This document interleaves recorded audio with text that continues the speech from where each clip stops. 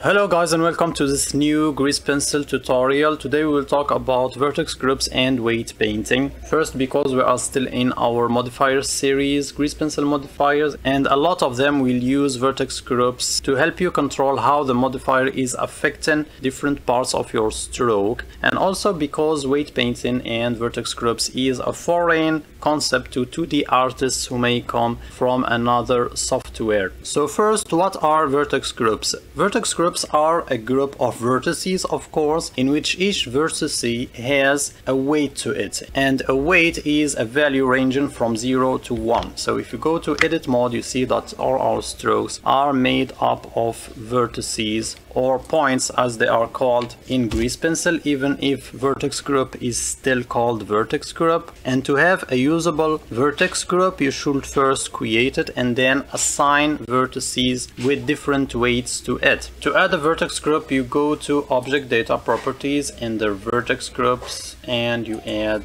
as many groups as you want. And to assign vertices to a group, there are two methods. The first one is here in edit mode, where you can select some vertices and hit the assign button here, and the weight assigned to those vertices is the one you choose here. So as I said, it ranges from 0 to 1. So here with these 7 points here selected, we can hit assign, and we may select more points here and maybe change the weight value here and hit assign, and you are done. And maybe select all these vertices from the other stroke and assign them to the second group.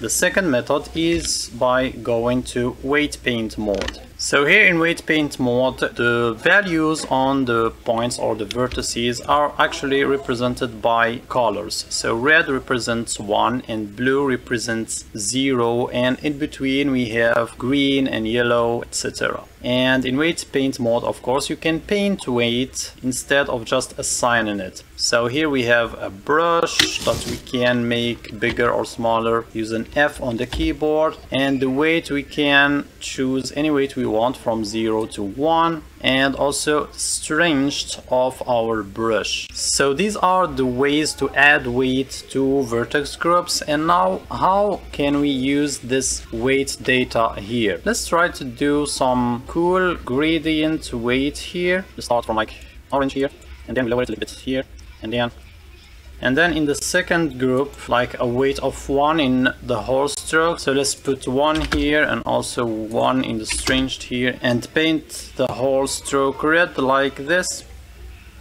Now we go to draw mode and we add a modifier. Let's add a thickness modifier and increase the thickness of the stroke. And now in influence, let's choose one of our vertex groups. So the first group in which we added the gradient. The more weight paint the stroke has, the more the modifier will influence those points. If you choose the second group, since everything is just painted 1, this is how it affects it.